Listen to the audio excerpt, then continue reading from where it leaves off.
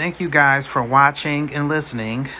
So the big story right now is rapper Erica Banks is under fire because she performed at a high school and people are reacting to her twerking in front of the group of children.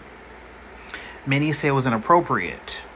Now, I feel if she were in the middle of the auditorium twerking by herself, then maybe it's okay, but not directly under those underage little boys. Now, Erica said, "We had a good time. It was harmless. What do you guys think? Let me know." So we all know that Diddy started the conversation that R&B is dead. Now, many people have had things to say in regards to his comments. That one person being Chris Brown. He says, "When's the last time you heard a slow song on the radio?" Say R&B is dead, respectfully shut up. People nowadays want fast food instead of a real meal. I definitely believe that. Don't blame the real singers out here, because what channels do people have to see music videos? BET damn sure don't. Neither does MTV. Now, if you want to see a music video nowadays, you have to go on YouTube, basically.